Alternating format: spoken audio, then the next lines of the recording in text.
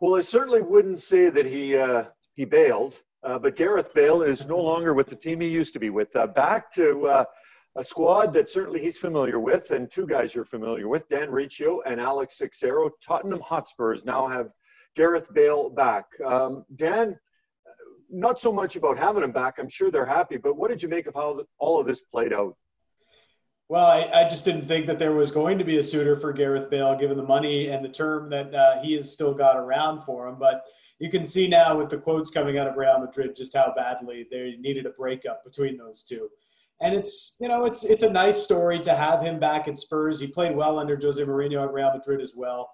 So he'll get that opportunity. He's obviously not the same player he was when he was the most expensive transfer in football to Real Madrid. But 31-year-old Gareth Bale, I guess we're all kind of wondering, where is his meter at? How much is he giving these days? Because he was out golfing and sleeping on the bench with Real Madrid. So you wonder if his head and heart is still in the game. Well, and he's gone from Madrid, where the fans hated him so much and they wanted him gone, and they just didn't want to deal with him anymore. And now he's going to a situation back at Spurs in London, Gene, where it's the complete opposite. Tottenham fans love him. He's familiar with the team. It seems like him and Jose Mourinho have a good connection so far. I mean, we're not going to see him play for a little while. He's dealing with a knee injury, so it's going to be maybe next month before he plays. But it seems like Gareth Bale in his early 30s, he hasn't played a lot of soccer of late. And, I think we tend to forget, as poorly as it went in his final couple of years in Real Madrid, this guy has won La Liga titles. He has won 4 Champions Leagues. He has won Spanish Cups. He scored a lot of goals for Real Madrid. He's still a really good player, and he's really invigorated, I think, that fan base. So I think it's good for the game that he is back in the Premier League and he's back at a spot where he can be most comfortable. It's a 1-year loan deal. But if he stays healthy, he plays a full year with Harry Kane and Sung Hun Min. He's going to get a really good contract next summer, whether it's from Spurs or someone else. But he's still one of the more dynamic players in the game. It was long overdue. I mean, China wanted him last year and Real Madrid didn't let him go. But this is good for soccer. It's good for the Premier League. And it's really good for Spurs, who now they have, one of the better front threes really in the league. One match into the Premier League start, and already things are crumbling at Man United. Alex, it seems to be that the center back is the issue. Is that the way you see it? There's no doubt. There's a number of issues at Manchester United, and the fact that a lot of people are panicking at Old Trafford one game in is not terribly surprising, because they lost to a good Crystal Palace team. But United's issues have been the same pretty much since Sir Alex Ferguson left. And, in February and March, when the shutdown came and United had a chance to kind of evaluate what they needed going forward, transfer specifically, to me, center back would be at the top of the list. And where teams like Liverpool and Chelsea and Arsenal and Tottenham have made really good signings. United have had one signing so far, a midfielder in Donny van de Beek. And all the rumors we're hearing right now, guys, is they're looking at Ousmane Dembele, who's an attacking player at Barcelona, and they're looking at Dominic Calvert-Lewin at Everton, who is an attacking player, and Jadon Sancho at Borussia Dortmund.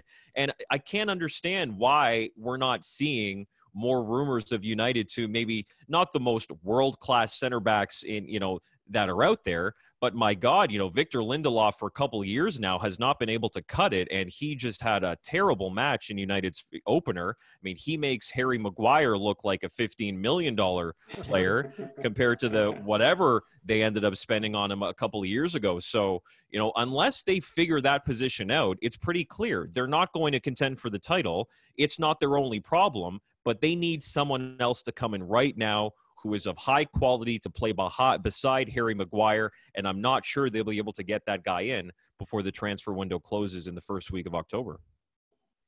Chelsea, Dan, has the most expensive goalkeeper in the world, but maybe not the right goalkeeper. What issue do they have that they need to figure out early on in the season? Well, obviously, Kepa is a big problem, and they're trying to, and they have been rectifying that. But when they spend so much money on him and it just hasn't worked out. I mean, it's been a calamity of errors. I don't think Frank Lampard has worked well with Kepa as well at different points. Last year when he benched him, you wondered if it really crushed the kid's confidence, and that's never a good sign. He hasn't been able to find it. He had the mistake against Liverpool over the weekend. That can't happen if Chelsea is really going to be challenging for the top four this year. But they've also got a center back problem. Manchester City's also got a center back problem.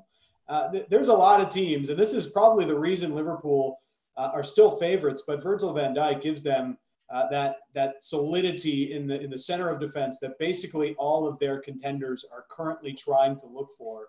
And Chelsea, with Mendy coming in, you think that they've got their goalkeeper situation figured out, but center backs are still an issue for them, and defending is going to be an issue for them. Everton is one of 5 clubs to start the season at 2-0, Dan. Does that surprise you? It does a little bit. I thought Carletto was kind of done. Carlo Ancelotti is, he had a rough go at Napoli, he had a rough go at Bayern Munich, and he had a kind of a penchant for neutering offensive talents. Yet here we are through the first couple of games, and Richarlison, Calvert-Lewin, and James Rodriguez have worked together like an absolute charm. And I wonder how much longer that's going to continue, but they have been arguably the best front three through the first couple of games. Alex, Monday, Liverpool, Arsenal. I mean, not a lot needs to be said, but go ahead and say something about what will be a premier matchup in the Premiership towards the latter part or the beginning of next week. Yeah, it should be a great match. Both teams have won both of their matches so far. You know, Liverpool, we saw Thiago play 45 minutes in the second half in the win over Chelsea over the weekend, and it kind of seemed like he had been playing in Jurgen Klopp's system for a couple of years. He immediately was one of the best players on the field. Then out of nowhere, Liverpool goes and spends 40 million euros on the, Portuguese attacker Diego Jota from Wolves, who again kind of fits the mold of these attackers that Klopp and Liverpool wants, like Mane and all of those guys. He is quick. He's got a really good shot. He is really smart. So good piece of business from Liverpool. I think they've looked sharp early on. And Arsenal too. I mean, I think it's been workmanlike for Mikel Arteta's side. And I think there are some who are still a little skeptical about just how good of a season they can have. But Aubameyang signs the long-term contract. That is great for the club. I think there's still some transfer business. A couple of players will probably come out and, they're still chasing a couple of players. But I think a win or just a good result against Liverpool on Monday, I think would do a lot for those who don't really feel that Arsenal are maybe in that tier with the Chelseas and the Manchester Uniteds. But it should be a great match. I mean, Liverpool last year feasted on, they beat everyone, including the top teams. But Arsenal comes in with a ton of confidence. So you got two teams, both with 6 points. It should be a beauty on Monday. And with the spike in coronavirus cases in England, match time was supposed to be 8:15 p.m. They've moved it to 8 because the pubs have to close by 10. So they want everyone to be able to watch it and then get home. Wherever you guys watch it, Alex and Dan, thanks for your time. Thank you.